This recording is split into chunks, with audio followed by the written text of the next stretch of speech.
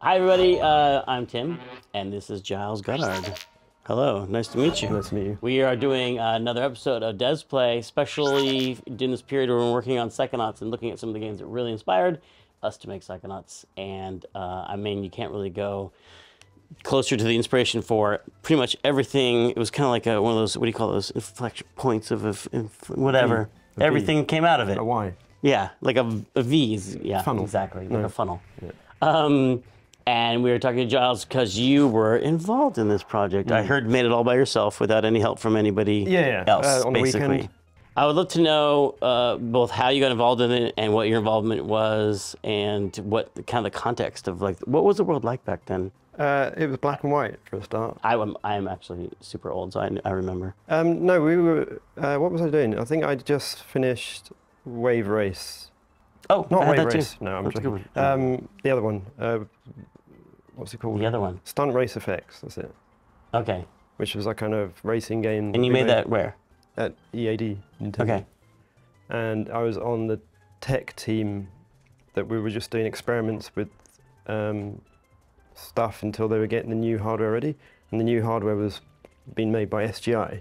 Oh, I remember that. I was at LucasArts at the time when they had those, because we were doing Shadows of the Empire. So there was a time when people on the team making Shadows couldn't show us anything, and we worked at the same company. But when we went to go see the game, he had to stick his hand in the desk drawer to hold the controller and play the game because they were not allowed to show anyone that controller. Yeah.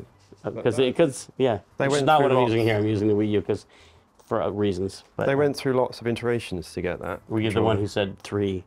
I want there to be 3 prongs on it. No, was that you? No. No. Okay. But I remember Miyamoto saying he wished he'd done this. I'm not sure. Maybe he said this. You know, you've got this on the left and buttons on the right. He wanted this on both sides, I think. Like 2 D-pads? Yeah, 2 D-pads instead of the yellow buttons. Interesting. You know, there's the yellow camera buttons. I think he wished he'd gone with the D-pad there rather than. Oh man, it's too late now. But Well, yeah, it's a bit too late now. yeah.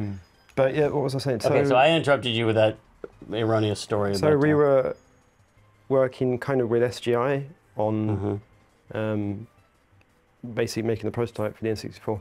But basically we all had these things called, all the programs had indies, which are sort of this kind of size SGI machines. And they had these cameras. And that came from an experiment with one of those cameras. I thought it was a finger that came on. There is. I think you press something, but anything but start. Well, There you go. there you go. Anything but start. Yeah. Yeah. What are you And I think- doing? No, I was trying to freeze, you know the thing where you can freeze, you move it to a point and then freeze it. So I haven't been told that this is your baby here. This little stretchy face. Is that true? Yeah, yeah. This is your pretty much your main mark on gaming history. Stretchy Mario It's face. going to be on my gravestone. Actually interactive, like an interactive Mario face that No, you can just my stretch face. around. Oh, your actual face that it gets less pliable as it decays. But this was so fun to play with. It's disturbing though, also. And so, what were you trying to test when you were doing this? Just deformations? Well, so the camera in front of that the indies had, I thought it would be fun to use that to do something. We could do whatever we want, work on whatever we wanted in our little group. And my little thing was sticking luminous ping pong balls to my face and using the camera to modify these bones. They're actually bones inside there. And then I could sort of do this and make funny faces and it would change Mario's face. Yeah, there was a thing that would make it stick, and now I can't do it. No, we'll have to leave this for future generations. Maybe they took it out. That'd be a weird thing to take out, wouldn't it? Just the part that. Okay, so anyway, Stretchy Mario. The world thanks you for Stretchy Mario. That was just a test. So it was just a test, and Miyamoto came past my desk one day and said, "Oh, that looks cool. Can we put that into the game?" So I made it. I gave it like a little hand and sparkly stuff, and made it shiny and stuff. That's awesome. And then somebody animated it, I think. So you were in a group that was doing R&D, just able to just spend time just doing cool graphic demos and things like that in SGI. And it just happened to be right next to the Mario group. There wasn't that many programmers. It was like 5 programmers, I think. So you officially were in more of a hardware, like exploration team, or? We were trying to figure out what the hardware could do. Software side, if you know what I mean. It was really fun. Was that fun? Yeah, it was awful. No, it was good. It was all sort of totally new, because we'd gone from a SNES to N64. There was such a huge jump. Because you actually had pixels with the N64. You know, obviously you had pixels, but you could actually draw sort of anti-alias pixels and stuff like that. That was unheard of. And transparency and stuff like that. The transparency was a huge thing for the N64. Transparency and environment mapping and stuff like that. Look at you guys, you're like 3D. We're gonna fly. We're gonna fly around everywhere. We're gonna go under that bridge. And Z buffer. I think it was the first console to have a Z buffer. For, Z buffer. American audience. I think the PlayStation, which was the closest console at the time, only had Z sorting. So it would sort the polygon. So you'd have this kind of. So you couldn't have a polygon intersecting another polygon. Yeah, if you had a big polygon, you'd have to split it up into small polygons. Otherwise, it wouldn't. This is the thing I remember as being like the simplest thing now that no one would think about it, but it's so groundbreaking. When 3D games came around, people were still figuring out how would you navigate a space in 3D. And a lot of the games, including some people, did silly things like tank controls, which is of course ridiculous. Tank controls. Never do that today. Tank controls, you go left, right, forward, back. Tomb Raider, and Resident Evil. Some great games were made that way, but I think Miyamoto spent the most time on the controls and the camera with this game. I mean, he literally spent months and months just tweaking. You never had to worry about that kind of stuff before. And all of a sudden it's like, well, where do you push? You know, if the camera angle changes, and then it seems so small, but in this game you push in the direction and he runs in that direction. And I think younger people will not understand why that was so crazy. Because at the time it was not that simple. I mean, you don't you have to recalculate what direction you're going in based on where the camera was totally. Well, I feel like this game invented it, right? I think it invented lots of things here actually. Like things like when you say you run right, you don't. Mario's just not always just sitting in the center of the screen. He's, yeah, and that's something you don't really notice. But what's he doing? It's basically the camera looks. It leads him a little bit to show you so where you can see where you're going basically.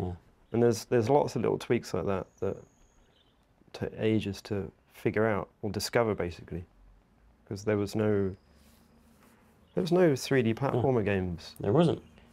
You're figuring it all here. Oh, well, I remember there was lots of problems with the camera going through scenery, and tell me about it. That was. I mean, not on this game. Can you make him go through scenery? I just jumped from a tree to a tree. That was pretty cool. See the trees? Go behind the tree. Yep. See the billboards. Oh, they are billboards, huh? Camera-facing polys. That was another big. I think that they did that for speed. Yeah. Because. God, I've never noticed that. That's why he goes in front of it here. Yeah. But he seems to get embedded in it sometimes. Am I just imagining that? Am I thinking of a... Go down. I think you do at some point, don't you? Or maybe you don't. I remember getting kind of just buried in the leaves in the trees. You're just imagining it. This makes me so happy to play this. I mean, I love this game, and it was so crazy. It was just so... In the early days of 3D, I feel like there was a magic to experiencing 3D that it's hard to understand now because you're so used to everything being 3D. But just the fact that you could see something from one's after painting everything in sprites, doing everything in sprites, and then painting. It was a big deal on Monkey Island. Like, should we have 4 directional walks or 8 directional walks? It's so expensive and luxurious to have 8 directional walks, and now you're like all directional walks. And just seeing something from multiple sides was kind of this crazy, weird, magical feeling that I don't think anyone has anymore when they see 3D. Right. And this is right there, still at that time when it was still crazy to imagine. It just made it feel like I'm really in a place. Kind of like, I think it's the way VR feels for people now, almost. I feel like this is almost as crazy as VR is now today, where you feel like, oh my God, I'm in a weird, real, living place, not something someone painted for me. I remember a lot of people were skeptical that they'd be able to recreate a tight platformer in 3D just because of those analog controls. I mean, you could, on a platformer, it's pixel perfect, isn't it? The collisions. Frame by frame, like what was happening. And the good players obviously use that, but with this kind of thing, there's, it's so you got infinite possibilities of where you could be standing, basically. Mm-hmm. So there were a lot of skeptics saying you can't make a Mario game in 3D. And who's sorry now? Do they all call to apologize for saying that? No, I don't think they do. No, they don't. They just disappear. Now I should go in this trying to make castle.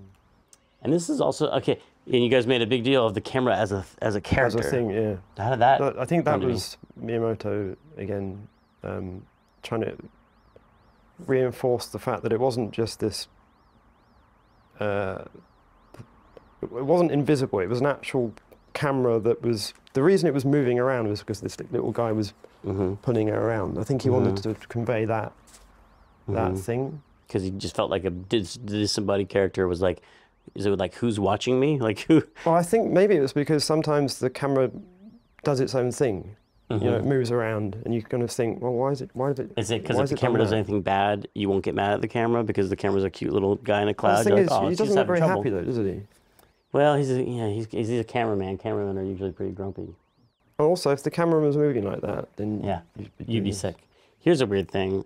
There's the camera, but we're seeing it from this point of view. So this is a lie. That camera's not the camera. Yeah. Or is there another guy? It's a false. There's another guy in a cloud that never gets seen. Oh, this is where we learn about the. I don't. What did he just say? I don't. Yeah, I think he said he was telling you how to do this. Okay, open. Yes, I love that. Oh my God, I get so happy when I see that little iris. I love this game because like a lot of platformers have more of an abstract, moving from pod to pod kind of, going from level to level kind of feeling. And this game was like you're in a place. Yeah. You're in a castle. And it's a real castle. And I feel like, to me, like one of the highlights of it was just the first time you go into the basement of the castle and find that crazy world down there. But here, Toad. Hi. I think this kind of introduced the concept of like a safe zone. Obviously, because you can't die here, you can't get injured. Mm-hmm. And the music makes me happy. Does this bring back happy memories for you? Or does it bring back some sort of crazy crunch mode that was... Well, it kind of does actually a bit. I think I've blocked this music out actually because I've heard it non-stop for so long. It's just white noise to you, right? Yeah. So while the team was building the levels, how are the levels like designed and built on this game? Did they have teams, like one team working on all of them, or did they have like split up level teams? It was a tiny team. I can't remember how many actual members it was, but compared with nowadays, it's like, tiny. What's tiny? Like 20 10 people? 10 people? Yeah, something like What that. made the whole game? I think basically, I was trying to think how many. There's maybe 10, 15. Yeah. Half artists, half programmers, and then like a director, producer, planner. So it's usually the director, planner. They call them planners. They make the maps, and they put the objects down in the world. I think they had a little editor to put them down. Oh, the exciting thing about 3D games brought in our first experience of camera problems, but your camera handled that pretty well. It just figures out. Did you work on the camera code? No. There was one guy working on it for basically the entirety of it. Yeah, and he was inventing how cameras behave. Because we have big debates on virtual camera versus physical camera, right? And I don't know if that's... I mean, you can see it try to follow the scenery sometimes. I think it's ignoring that bridge, but... Oh, I see. If you get it to go inside, it will never go inside a wall. Just for a second. Just for a bit. Or it will try not to go inside a wall. And I think that's why it's important to have that character with the camera on the stick, because it explains why it acts weird. It explains why it can't go through walls, because obviously that guy with the stick can't go through walls. Mm-hmm. I think they had lots of philosophical conversations about what the camera is and what it represents and what you're looking at, sort of thing. I think nowadays you don't even think about the camera. It's so generic nowadays.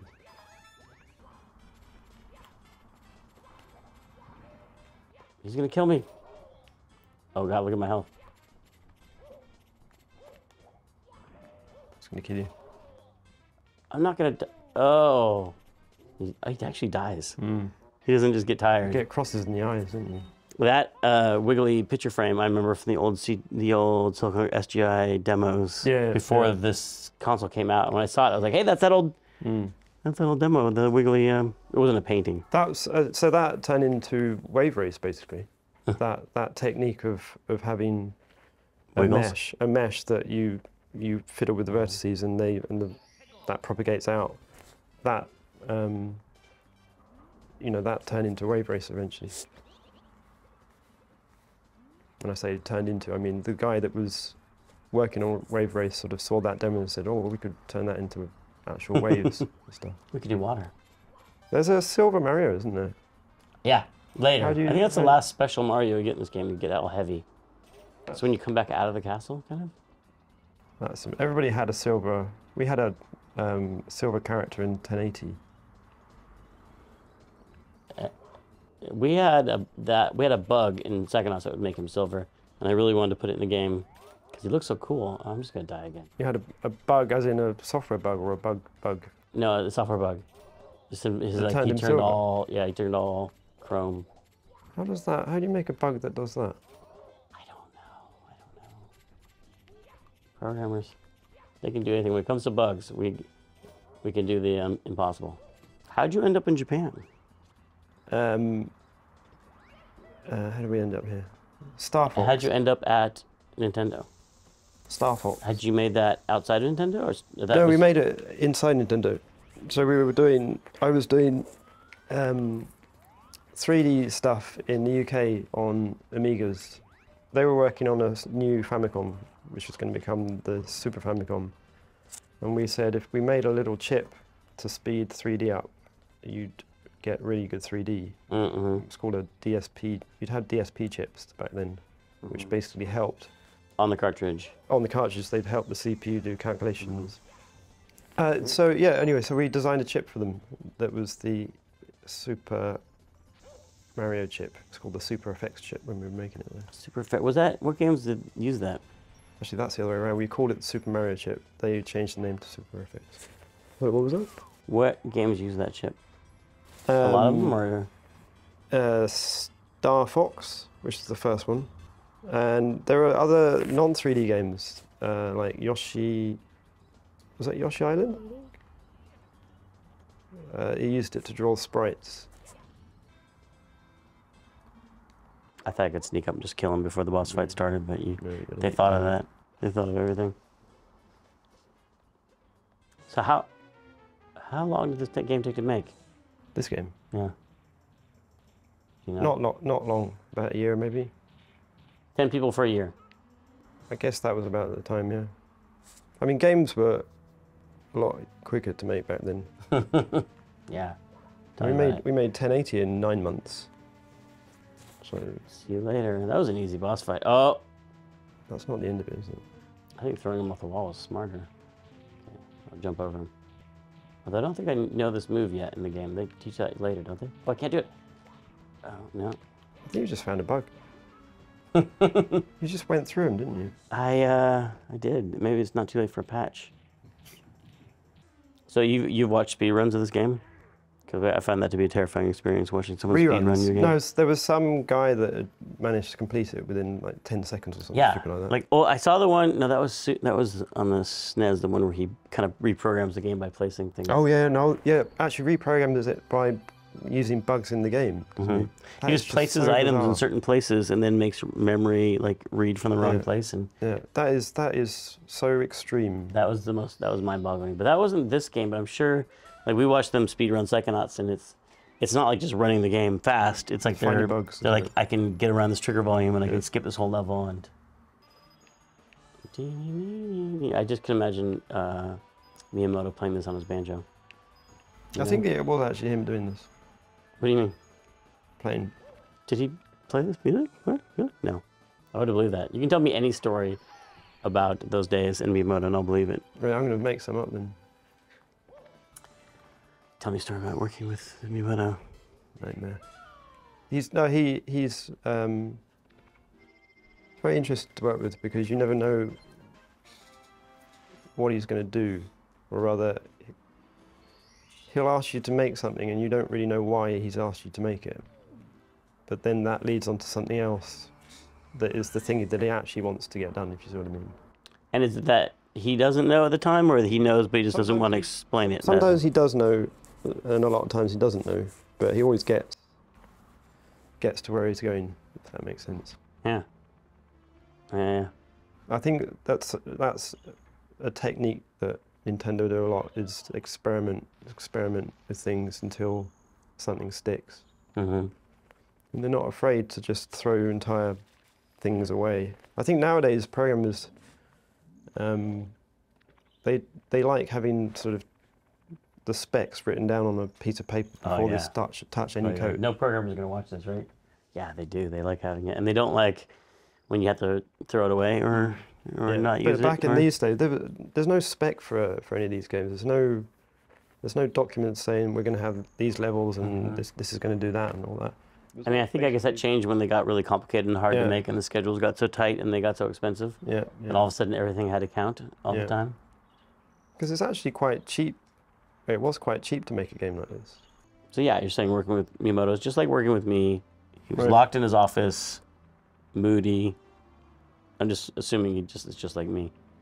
It's not obvious that you're working with a genius, I think. I think that's what I tell you guys all the time, right? You're working with a genius, it's just not obvious, because I'm so confused right now. And nobody actually thinks they're working with geniuses, because it's not. So what do you mean by that? Like you... Well, like for instance, when he asks you to make something and you don't know why he's asked you to do that, you try it out and it just doesn't work. But that's exactly what he wanted to confirm, whether it would work or not, sort of thing. And it is, you think it's a waste of time, or you think it's not going to lead anything to anything. But usually what happens is he'll try it and then get another idea out of seeing that, and that's the idea that actually works, sort of thing. I think it's very rare for him to think of something, make it, and then go, okay, we'll stick with that. It's always got at least a couple of iterations before it sticks.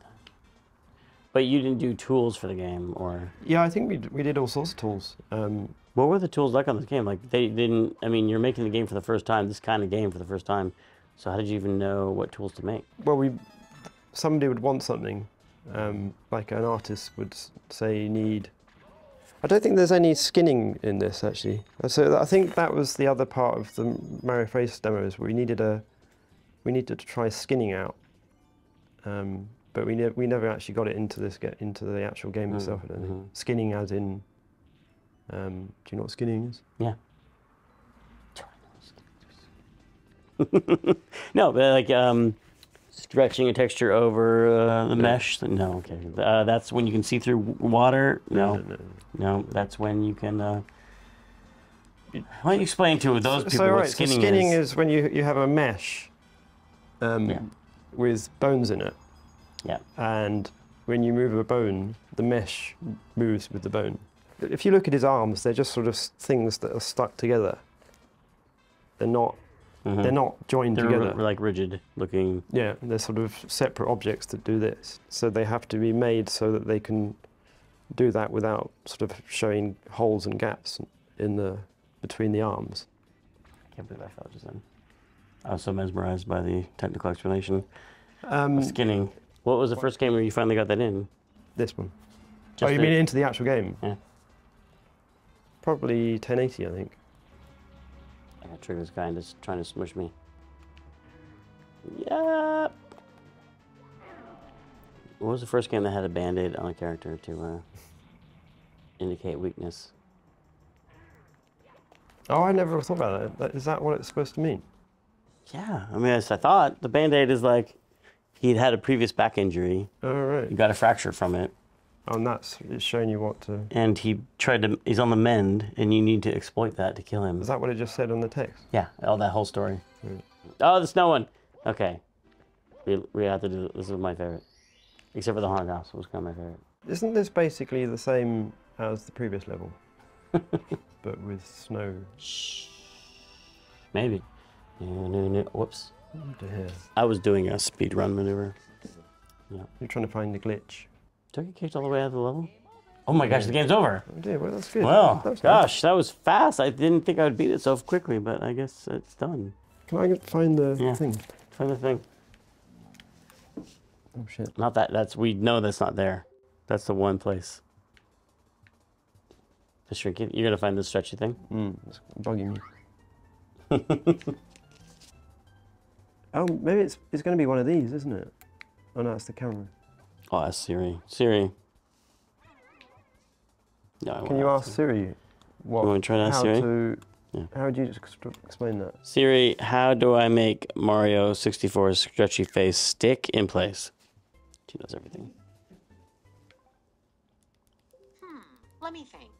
Here's what I found on the web for how do I make Mario 64 is that your face stick in place. Mario's face on the Mario wiki. This part you can't cut because I think it builds a lot of tension. Will they do it or will they not? I don't think I'm going to do it. Maybe I just imagined it. No, it happened. You remember it as well? Press A to use the hand. Press B to make Mario's head smaller. To keep a previously stretched piece in that position, hold R and select another piece to change. Oh. Yay! Thank you, Siri. They figured out a whole bunch of different faces. To make him look like a hillbilly, well, that's just regionalist. To make him look like a pirate, take the left side of his mustache, pull it up as far as possible, then cover his eye. Next, take the other side of his mustache and move it behind his nose, just until his nose is covering up all his mustache except the bottom. Finally, pull his hat down until you cannot see his left eye. Okay. Oh, wow. To make Mario look fat, pull his mouth halfway down, then pull his ears behind his back, pull his cheeks to the left diagonally, and his cheeks... I think I've got the hillbilly. Or the, like, snaggletooth baby. To make him look like he's wearing sunglasses. To make Mario look like a tomato. How do you make the tomato for English people? More. Is that it? That's it. I mean, they aren't all gold, but there's a lot of people writing about how to mod and enjoy your major contribution to the game. Right. That's nice. This is your legacy right here. It's funny, whenever Probably that and the chip with the... Whenever anybody introduced me to somebody at work, i.e. people at work, when they introduce me to somebody, they say, this is Giles, he made Mario face. How do you feel about that? Well, I've done other things. I've made other games. There's that chip. No, but you know, I've made other games. Yeah. You must get that with Fandango and things. You know, this is Tim. Yeah. Tim what's his face who made Fandango. Yeah. But you go, well, I've made other things. Do you not get that? Well, I mean, it's obviously something that's brought so much pleasure to so many people. It made such an impact on them. Right. Well, I suppose it's a bit like the face thing, isn't it? Oh, I was talking about the face. Oh, right, okay. Yeah. Well, it makes you happy, doesn't it? So. But now I feel bad that we talk so much about the face when you're feeling it's like you're... Do you want to do one for 1080? Did you like 1080? Yeah. I can talk for hours about 1080. Well, I don't know if it's as appropriate to Psychonauts is the only thing. Wow, you made him look crazy. So you want them at work to say, hey, have you met Giles? He's the guy that made 1080. Well, no, because then it's That's it. No, I want... Hi, we're here with Double Fine Devs Play. We're here with Giles, made 1080. And other games. And, oh. Star Fox. It's the first 3D game in the world. Was that the... Okay, so this is a funny story. So we made Brutal Legend. You played Brutal Legend? Yeah. You're just saying that. So Lemmy from Motorhead was in it. Lemmy? Oh, yeah. Yeah, Lemmy. And after the recording session, we got to go to his house. Oh. And did he have women there? He didn't, at the time, no. But he was, Braveheart was on the TV. He'd been watching Braveheart. It was still running. And then in his bedroom, he had a GameCube and he was playing Star Fox. Lemmy? I think it was Star Fox Assault, maybe, yeah. Yeah, but Lemmy loved Star Fox. Lemmy played Star Fox? He'd loved Star Fox. He loved Star Fox? Yeah. Wow. He loves flying games. Hang on, let me just make a face for that. Can you make Mario into Lemmy? I'm going to make Lemmy playing Star Fox face. Hang on. I think he was playing 1080. Now that I think about it. It would have, if that was. No, it was Star Fox. What year was that? That would have been. It was. I mean, it was. What It year was was not a new Braveheart? console when I saw. I mean, he had an old console that he was playing. Hey Siri. You can't talk to her when she's in my pants. What? That's Hey just rude. Siri. That's just rude. Hey Siri. Why isn't she not? Hey, Tim. But anyway, so this is Lemmy playing Star Fox. There's something obscene about that. Sorry, Lemmy. I think Lemmy would be honored. Do you think he's watched one of these videos? I think, yeah, I'm definitely sure he's watching this one. He's definitely going to watch this one. But thank you, Giles, creator of 1080. Yeah. And Star also Fox. Star Fox and And a few other games. a few other games.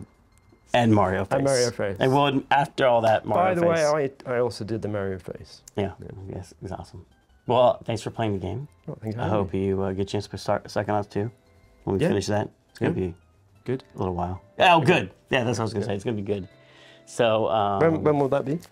2018. Wow. We can always dub that later if that doesn't. I mean, that's going to be. Why didn't you do all of them? You could say that again in 2017, 2016. We and then, did that then with cut Lemmy recording. He's like, "Play Brutal Legend is coming out in 2008," and then we're like, "Why don't you just say coming out soon?"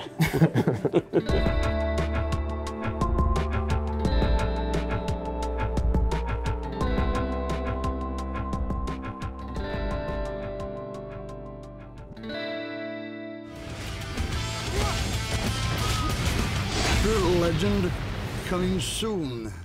Good luck.